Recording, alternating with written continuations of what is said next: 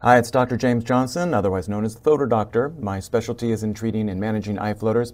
Today I put together this overall treatment assessment algorithm to help you understand some of the thought processes that I'm going through in trying to determine what this person is a candidate for, what are their options, and how to progressively kind of go through this process. And it's very important for managing expectations. So I know you're suffering floaters. You wouldn't be watching this, and you wouldn't have done the search, and you wouldn't have gone to Reddit or wherever or however you found me. So I want to go through and explain. So the big picture is, and this is a question that some doctors miss, is the patient might come to them and say, I've got blurry vision or something like that. And that's very nonspecific.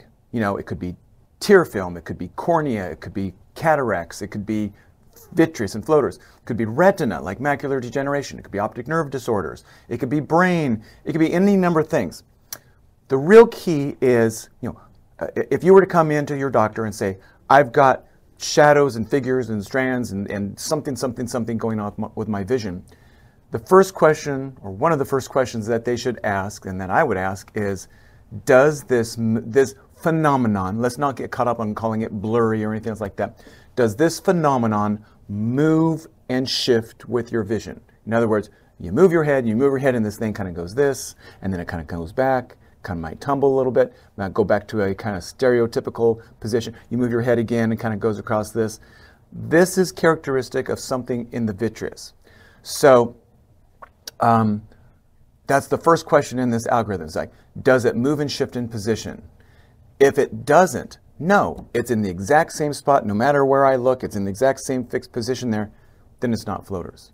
If you're like, well, it doesn't really move much, does it move? If it moves, then it's a yes. I didn't say it had to move a lot. If it moves and shifts a little bit, it's in the vitreous. There's nothing in the tear film, the cornea, the lens, the retina, the macula, the optic nerve. There's nothing that can give you this thing of moving, shifting, shape-shifting, shadows and stuff like that. So if the answer is no, it doesn't, then we're to the right side of that first branch of the algorithm. It's fixed in position, then it's not floaters. Then you need to have it evaluated, have the retina checked out, lens, whatever. Probably in the retina if it's fixed in position.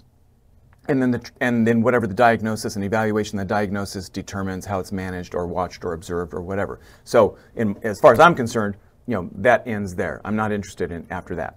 Someone else has to manage that. If the answer is, well, yes, it does. A little bit, a lot, it tumbles, it moves, it shifts, it moves across. Okay, then we're talking about something in the vitreous.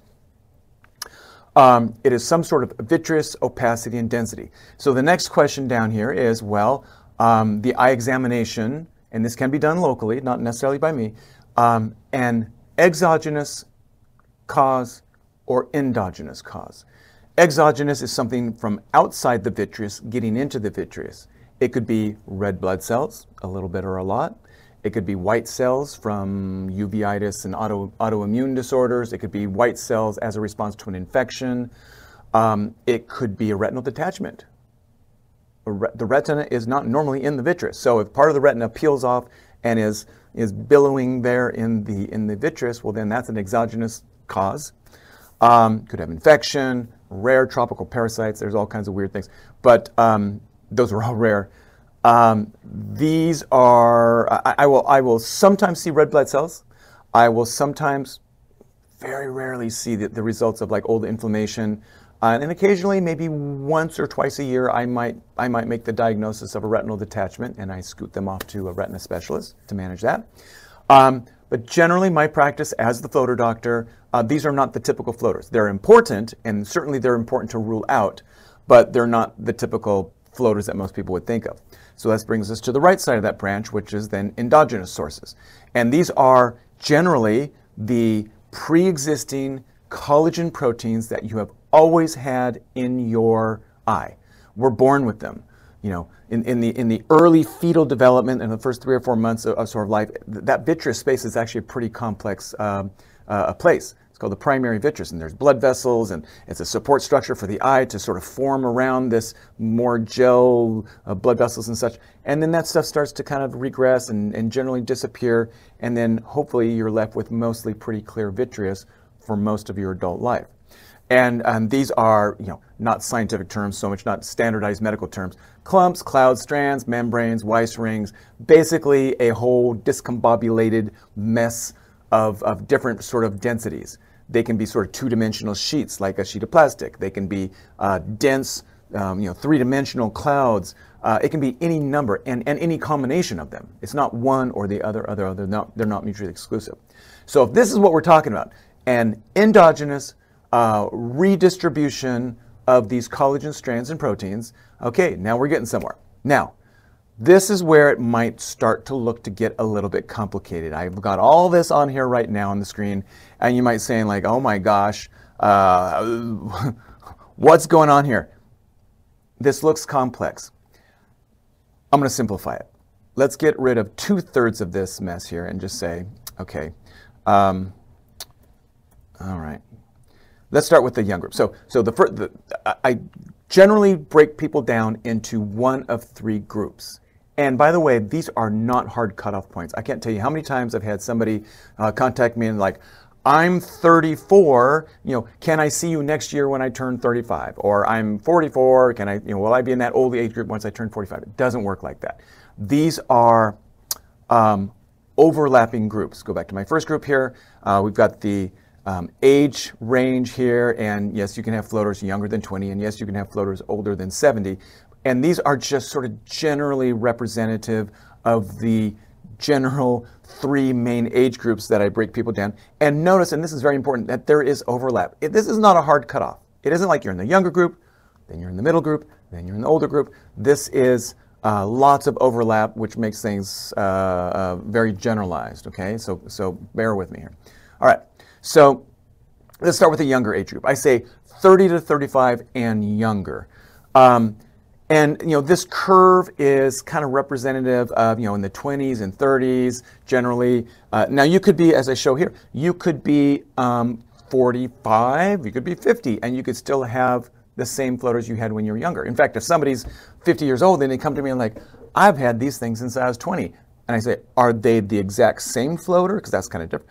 It's not, have you had floaters? It's like, are you here today describing the same floaters that you had when you were 20 years old? Well, yes, I am. It is that.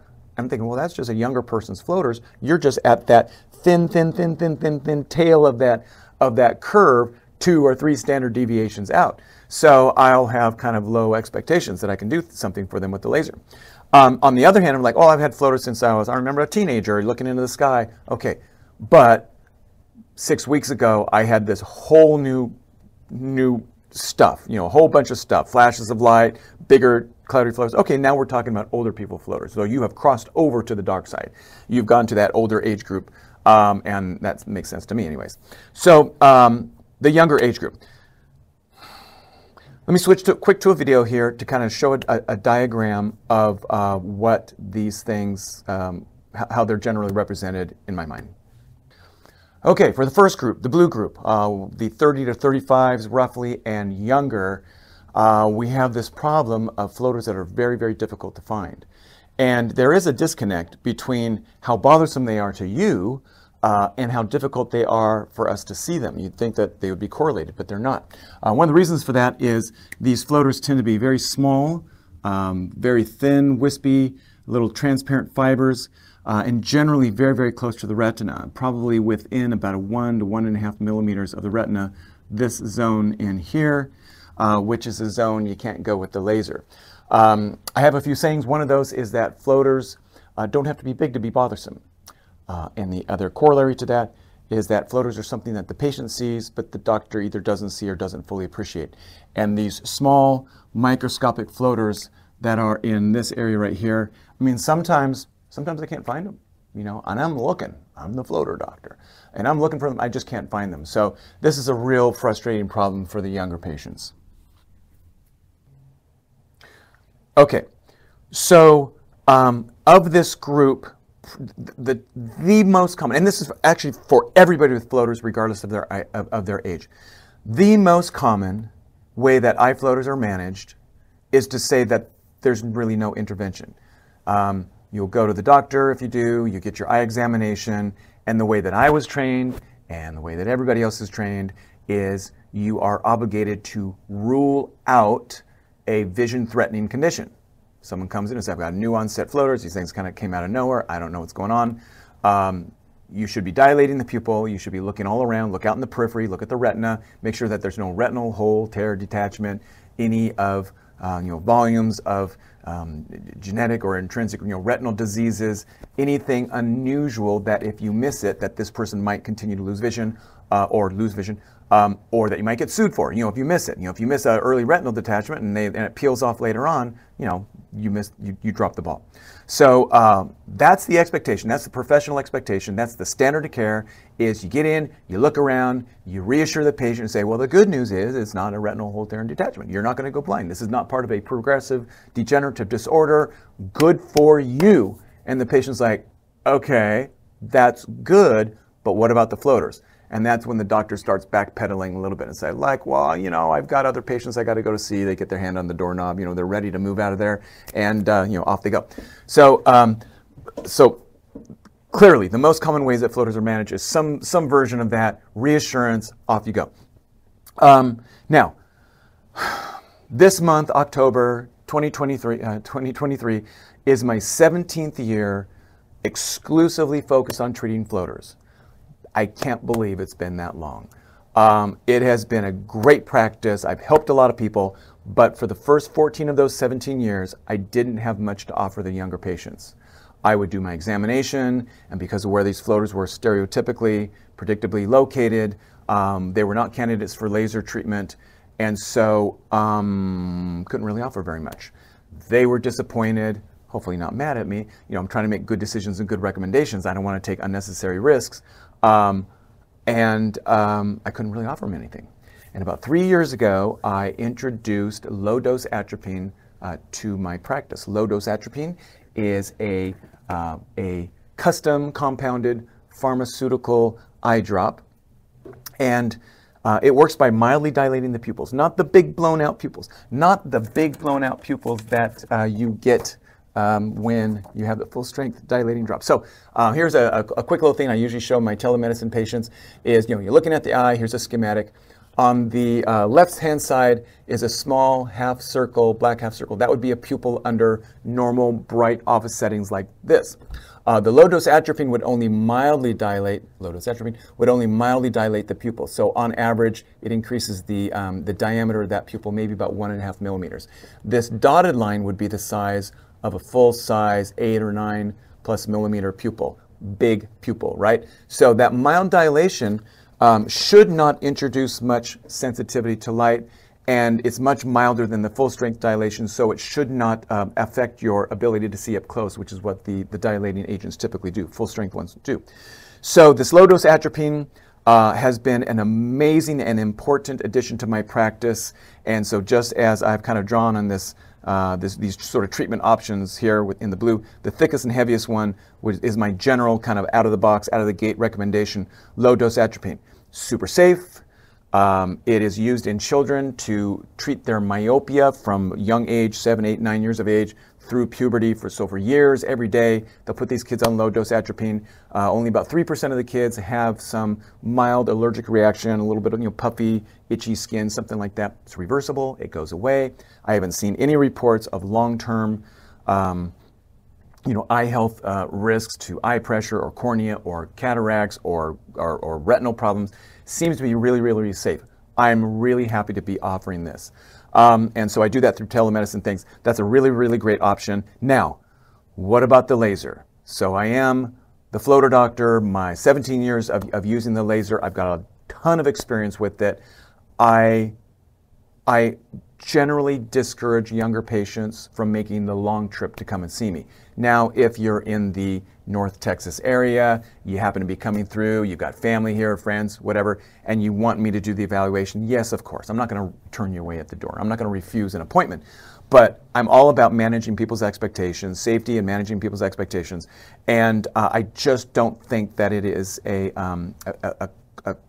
predictably cost effective process of coming all the way here for me to kind of render the same opinion as your local doctor, which is can't treat it.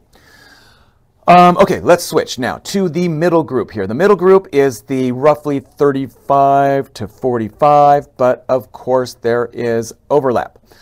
So really, I mean, really, it could be 30s, it could be 50s, but it's the in-between group. And the treatment options and the potential for treatment with the laser, for instance, is kind of in between as well. Let's go back to the board and let's talk about the types of floaters that you generally see with this group. Okay, the yellow group, the middle group. This is the roughly 35 to 45s, a little bit younger than that, a little bit older than that, because there's overlap, of course. This group is much harder to predict. They can be all over the place. They generally don't have just the smaller floaters closer to the retina, but they also haven't had the more comprehensive, widespread changes that you typically get with the older age group. So I would maybe characterize them as having more cobwebs and strands and fibers, maybe in different layers and different levels, front to back, and maybe some that are closer to the retina, some that aren't. This group is also in the middle as far as candidacy for treatment with the laser, which is my specialty. And it might be that I can get some of this stuff, even if I were to clean up some of this stuff here, that might make things overall bigger and better, clearer. But there might still be some of these that are closer to the retina that I may not be able to get. And unfortunately, sometimes those are also more bothersome because they are closer to the retina. So this where there might be some success with the treatment, but I'm pretty guarded in managing the expectations for these people. Now that said, this group can also have the same floaters that the younger people have, the smaller little ones closer to the retina. And I have seen some people in their 30s that have had a posterior vitreous detachment. So it also is possible that they could cross over into that older age group. So there's a wide overlap with this group. They could have the younger people floaters, they could have the older people floaters, or they could have this sort of cobwebs and fibers and strands. So they are sometimes treatable, but it's truly on a case-by-case basis. Okay, so for this group, let's scroll down a little bit, and what have we got? We've got observe, no intervention. Well, yeah, that's true for everybody. That's always an option for everybody.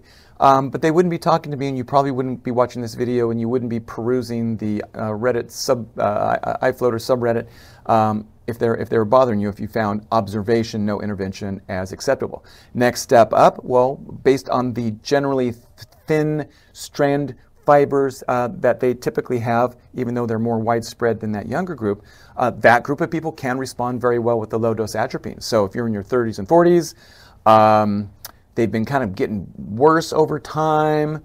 The doctors may not have said very much or may have reassured you that you don't have a posterior vitreous detachment. You don't have any sort of like one big main floater, but it's just sort of stuff kind of tumbling around a little bit. The low-dose atropine is a really good way to start off with that. And by the way, like many things in medicine, you start with the easiest, cheapest, most conveniently delivered to your door option that's safe for long-term use. It's symptomatic. It doesn't answer the problems of like, why are you even having floaters in the first place? I can't answer that oftentimes. Will they get better? Will they get worse? What's going on? Was it from this medication I took? Nobody can really answer that. So it's purely symptomatic. It doesn't do anything to the floaters themselves because we're just manipulating shadows with that dilation. But I think it's a very, very good option and a good way to start off. Now, the next step up is for the laser vitreolysis here. Now this, some of these patients in their 30s and 40s, I can treat. And I would say maybe about 40 to 50% maybe of that group that I do see in person here. I've been able to do something with them for the laser. I might be able to get the ones that are in the middle part of the eye. I may not be able to get the some of those that are closer to the retina. But even a 50, 60-ish plus % of improvement, and that's just purely subjective, patient's subjective perception, of improvement is something. And by sort of decreasing that floater burden, the floater mass, the amount of floater stuff there, the patient might feel like that's well worth trying. But generally, I'd say start with the low-dose atropine first. You can always step it up and come and see me later on. By the way, for those that pay the $125 for my telemed meeting plus the drops, as a courtesy, I'll credit that $125 if at some point later on you come and see me here in person. Just a courtesy. Now, what about vitrectomy? Now, I didn't talk about the surgical vitrectomy in the younger group because generally, I've never seen a situation where I would recommend that. It is invasive. You have to go into the eye with, through three holes in the whites of the eyes. You have to go in and remove all of the vitreous. In removing the vitreous, you are removing the floaters. It is a very, very high expectation for success, but it removes the antioxidants that are native to the vitreous. It tends to promote cataracts. And so now you're talking about a second surgery that's going to remove a dynamic physiologic function of your eye, which is focusing. You put a static piece of plastic in there, you've lost your focusing ability. So maybe with some rare exceptions, you can step that up and maybe advance up to the surgical vitrectomy, but case-by-case basis. But generally, I think that's not something that you want to do. So anyway, okay, so that's the middle group. And then let's go to this older age group. This is my bread and butter group here. This is the greater than 45 to 50 years of age. They've often had posterior vitreous detachments. Their floaters are bigger, they're more widespread. There's lots of clouds and sheets and membranes and Weiss rings and any combination of all this kind of stuff. In fact, let's go to the board and let's illustrate that. All right, the red group, the over 45 to 50 and older, that also spills over to a younger age than that, but typically the older age group. This group is characterized by more widespread changes, more disorganizational, discombobulation of the vitreous.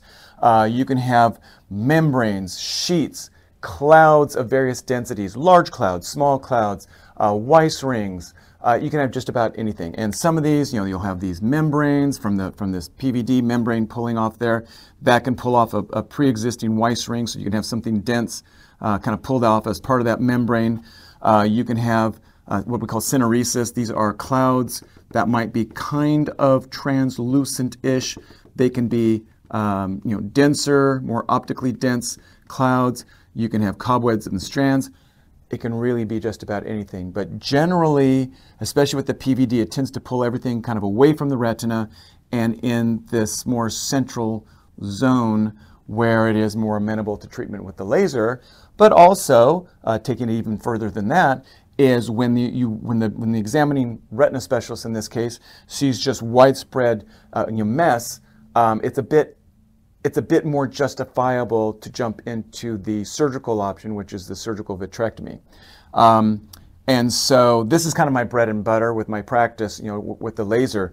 And I can treat a lot of this, the Weiss rings, the membranes are challenging, the clouds, but a lot of this stuff, at least it's amenable to treatment in the middle part of the eye. So that's very much more characteristic of that older age group. Okay, so it could be just about anything. Of course, observation, no intervention, as with everybody. These endogenous floaters, just the reaggregation and clumping of these floaters, this is not an eye health condition. It's not like an infection. It's not like out of control inflammation. It's not like cancer. It's not something that has to be treated. We are truly trying to improve the quality of life and quality of vision, quality of life. So very often by the time people come to me, they already have been observing without intervention for a few weeks to a decade or longer. And whatever it is, they just happen to be on the internet, got on Google, they found me, and here they are. So, in fact, oftentimes they're following their doctor's recommendation. Maybe this was with you, which is give it 6 months. I don't know where 6 months comes from. I don't know where 6 months comes from. It's just, it's common, it's ubiquitous, it's throughout the world. Something about 6 months. I don't know. We've all heard it somewhere. We just repeat it from our residency training. Give it 6 months. So they wait their requisite amount of time. They contact me. Now, I did drew a dotted line from this age group to the low-dose atropine. This older age group generally does not respond as well to the low-dose atropine. That mild opening up of the pupil is really good for the thin wispy floaters where the light kind of gets around it and it diminishes the shadows on the shadow side of those thin floaters. If you have a large membrane and large cloud, how do I kind of do this?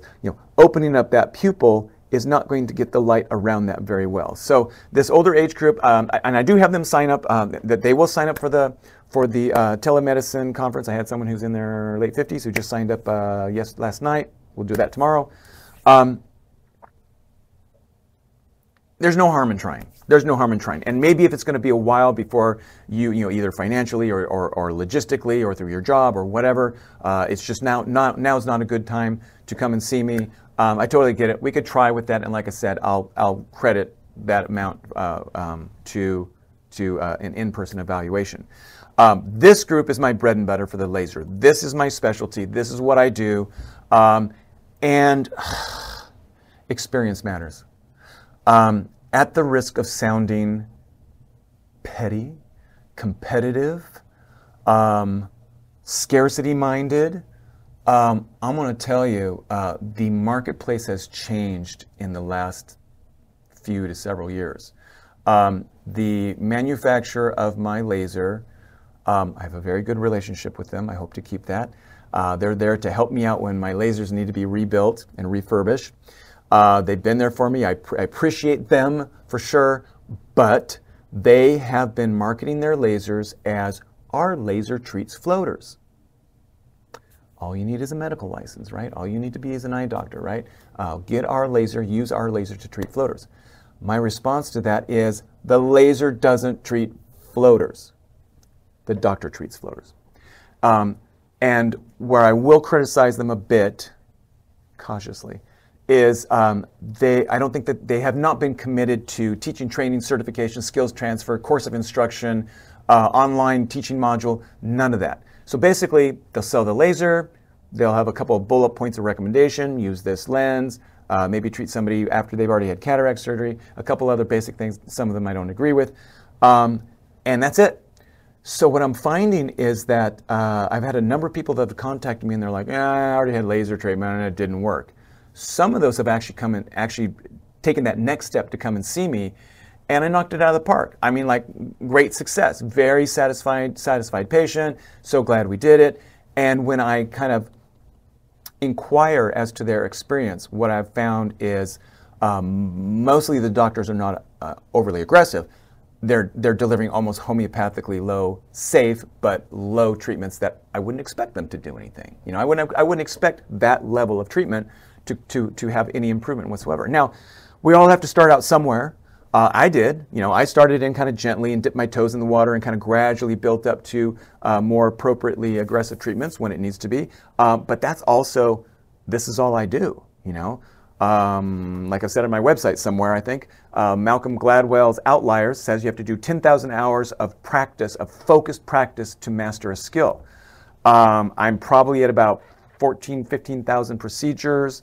I don't know how many, 18, 20 million shots of the laser, and it's still hard. You know, I'm still on, on the learning curve. I mean, I've come a long ways, but it is a very, very difficult and very, very unique skill. Your doctor might be a fantastic, competent, fantastic cataract surgeon, LASIK surgeon, general, does everything, the retina, or the vitreoretinal specialist. I mean, Vitreous isn't their middle name, right? Vitreal, but those surgical skills, and they are, retina specialists, man, that they have some very, very special skills, but those don't translate to treating floaters. So,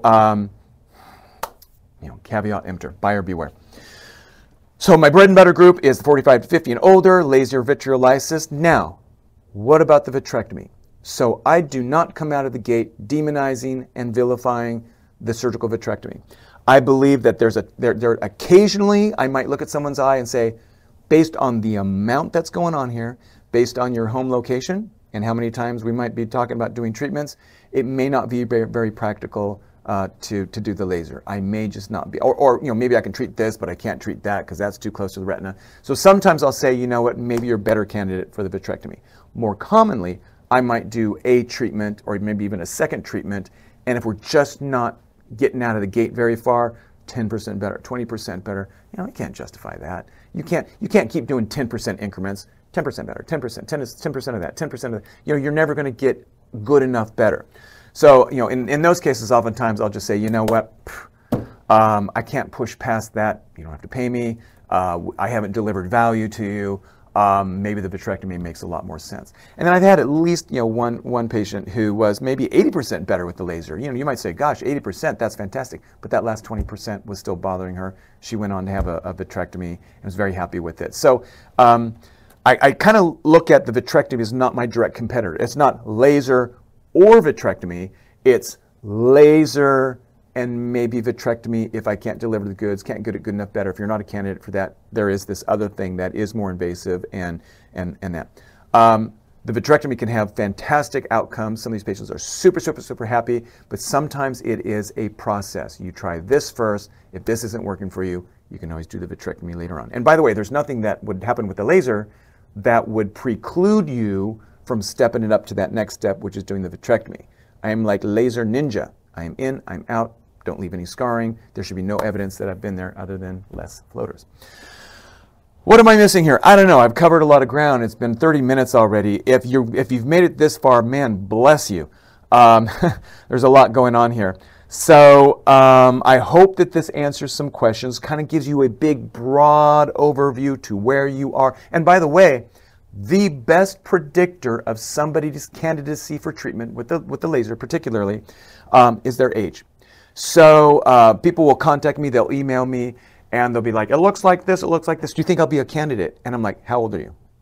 Oh, I'm 28 years old. Probably not. Probably not. I'm 55 years old, and the doctor told me I have a posterior vitreous detachment. Now we're talking. Probably much more likely, you know.